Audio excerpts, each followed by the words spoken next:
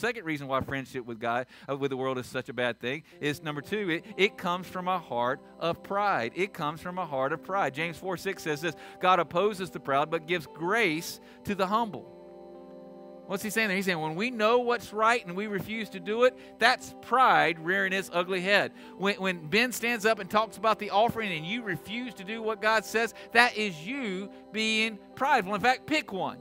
When a husband refuses to love his wife, that's that husband being prideful. When a wife refuses to submit to her husband, that is that wife being prideful. When children refuse to obey their parents, that's the child being prideful. When we choose not to save sex for marriage, that is us saying, you know what? I know better than God. That's us being prideful. And you can write this down if you want to. Any pride you have in your life, God opposes. Right now, some of you have God as your enemy financially. Because in your pride, you say, I get to do what I want. It's my money. Some of you right now, God's your enemy physically. Why? Because you said, it's my body. I get to do what I want.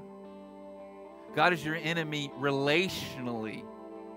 Because you've been here long enough to know clearly what the Bible says that marriage is about. And you're going, nope, I get to do what I want. God's not going to tell me what to do.